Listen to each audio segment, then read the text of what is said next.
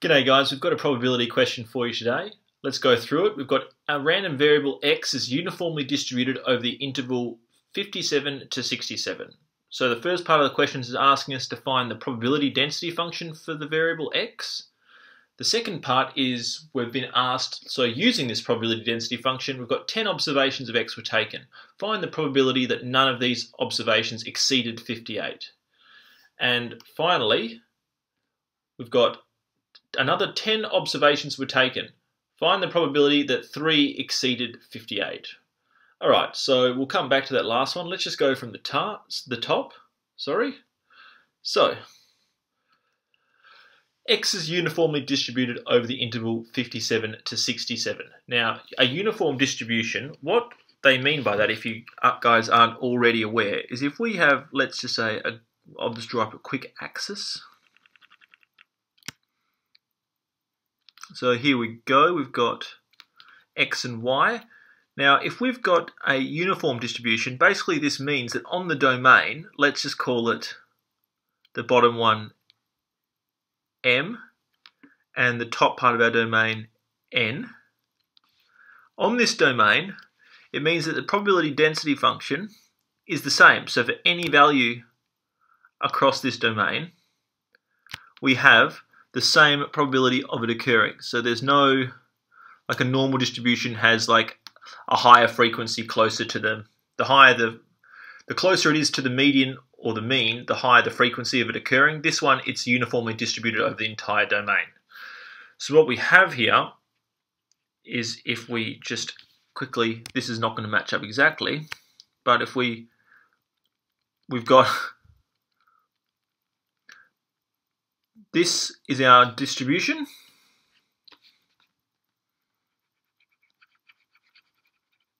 And hopefully you guys are all well aware that in here the area is equal to 1. Okay, so because of that, for a uniform distribution, we can say there is sort of like a little law we can sort of derive from this little picture here. So we're going to call it, so for a uniform distribution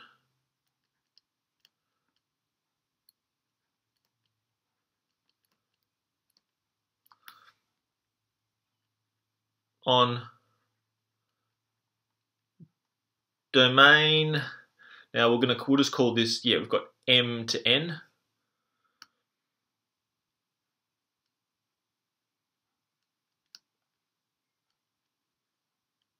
We can say that the probability density function PDF is going to be equal to, so, or it can be described by, we'll say the function of the variable is equal to, so we know the area of this rectangle is equal to 1. So we know that the area of a rectangle is equal to its length times its width. So in this case, the area is equal to 1. The length of this distribution is n take m, and the width is whatever this value is here. So that's going to be what our function is going to be, because the function of a uniform distribution takes the form f of x equals a. So basically this is our a value here. So we'll call that a value our width of this. So we can say that the function, if we're using this logic here, the probability density function is going to be equal to 1, because we'd move this n minus m over to the other side, over n take m. And in our case, this is going to mean that our probability density function is equal to, or can be described as, so we'll write f of x, so it's a function, is equal to 1 divided by, what have we got? 67 subtract 57, which equals 1 on 10. So, what we can say is, so the probability density function for this, after all that, is going to be f of x is equal to 0.1. Okay, on to the next part. So what we have is it's saying 10 observations of x were taken. Find the probability that none of these observations exceeded 58.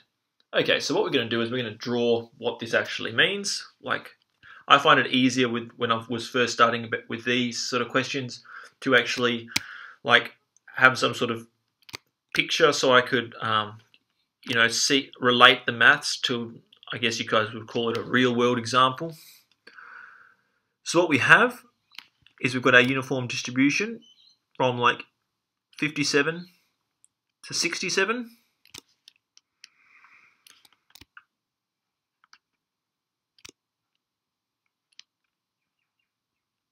And what we're being asked, so let's just write the numbers in.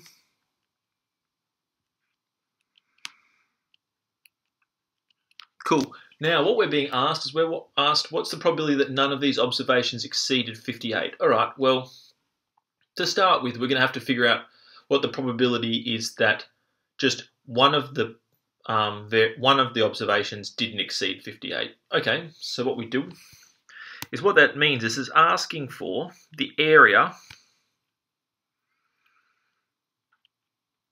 of this.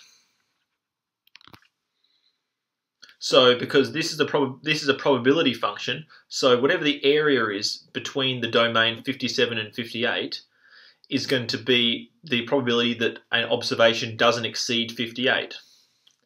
And hopefully you guys are aware that if we have a rectangle of height 0.1 and length 1, the probability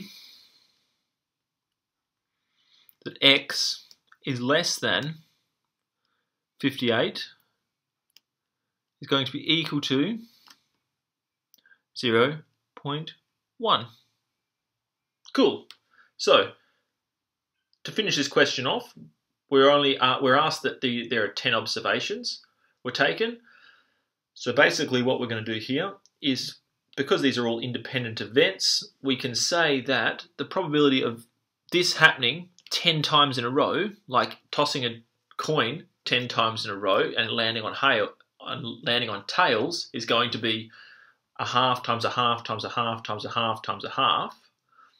This is going to be 0.1 times 0.1 times 0.1 10 times. So what we can say is, therefore, this probability that we're after is going to be equal to 0.1 to the power of 10, which is equal to 1 times 10 to the negative 10. So ridiculously small probability. All right. Finally, we've got the last question. Another 10 observations were taken. Find the probability that 3 exceeded 58. Okay, so this is going to be a binomial distribution. The reason for that is because we have two different events here. We've got, like, you can call it a win and a loss, or the first event is that x is less than 58, and the other event is that x is greater than 58. Cool. So in this case, the probability that x is less than 58, I can even drop a table here.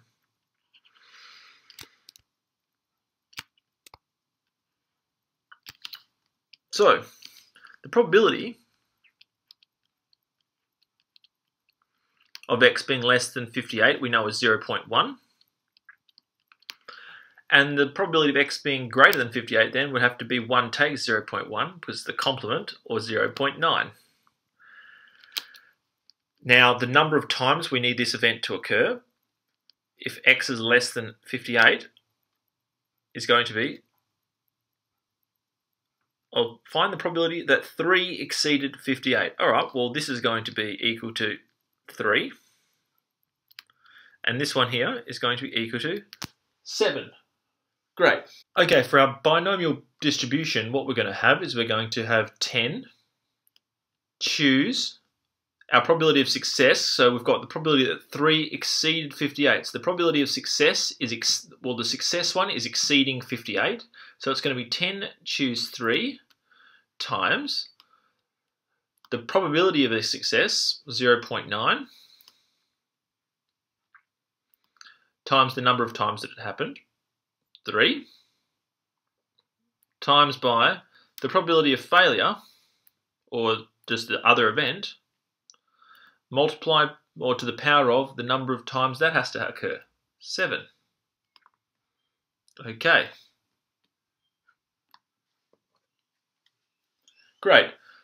So, if we put this into a calculator, we get 8.748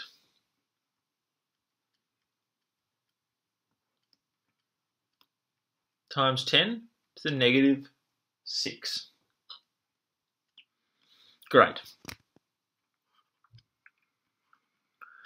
So you can see here that, like this last one, it might not seem like a binomial distribution. It might not explicitly say that it's a binomial distribution, but because we've got two different things we can have it being greater than 58 or less than 58, it takes on this binomial form. Now the difference between this and the question prior is there is no, we could set this up as a binomial, but it's not really that important to, because we're not asking for two different events. There is no other event occurring.